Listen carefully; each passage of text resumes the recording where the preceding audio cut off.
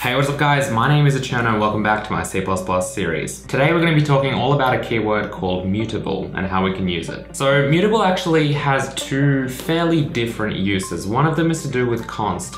If you don't know how constants work in C++, you can check out the video that I made yesterday about that. Just click on the card or the link in the description below. And then the other use is actually with lambdas. So we'll kind of cover both of them. I know I haven't actually talked about lambdas and what they even are. A few of you are probably wondering what on earth I'm talking about, but definitely will in the future. But I thought I'd just make a quick video to cover what mutable actually means, because the two cases are actually rather different. The English word mutable, of course, means that it's something that is liable to change. It's something that can change. And you've probably heard me say immutable before, meaning that something cannot be changed. Mutable is the opposite of that. It means something can change. So when we talk about mutable in the context of const, obviously we're talking about something that is kind of const, but actually can change. So it's almost like mutable reverses the meaning of const. We really only have one application of mutable in that context, and that is with class methods. So let's take a look at that. I'm going to create a class here called entity. I'm going to give it one private member, which is going to be a name.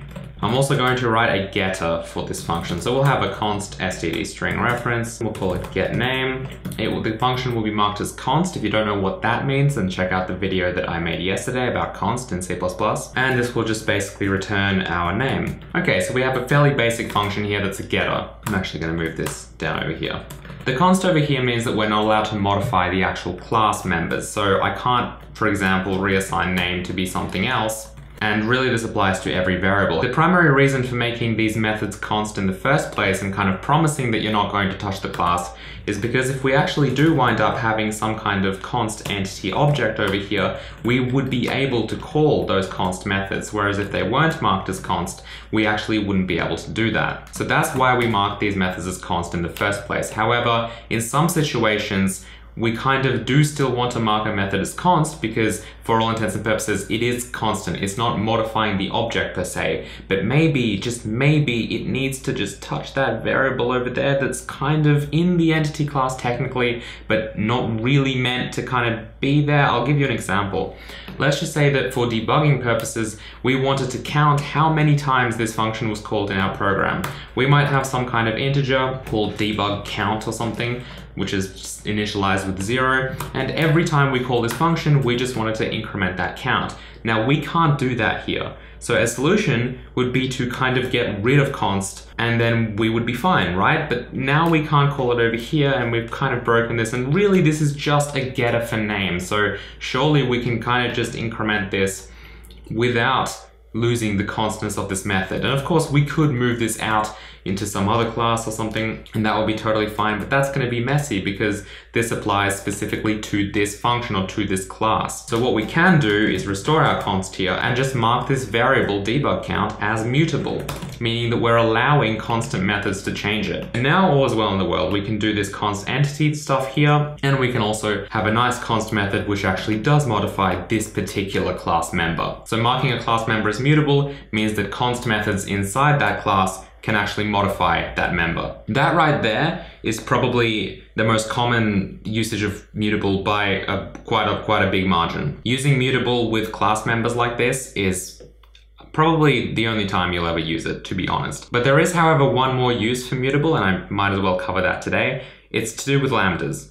So without making this too complicated, because I haven't covered lambdas yet, suppose that we had some kind of variable here. We'll make int x equals 0. And then I wanted to declare some kind of lambda. So I'll just call it f, and I'll write some code over here. Maybe it does something like prints hello to the console. I don't know. It could be really anything. It's just a lambda. A lambda is basically like a little throwaway function that you can write and assign to a variable quickly, like we've done here. We can call a lambda just like any other function by using its name like this and just specifying any parameters we might have.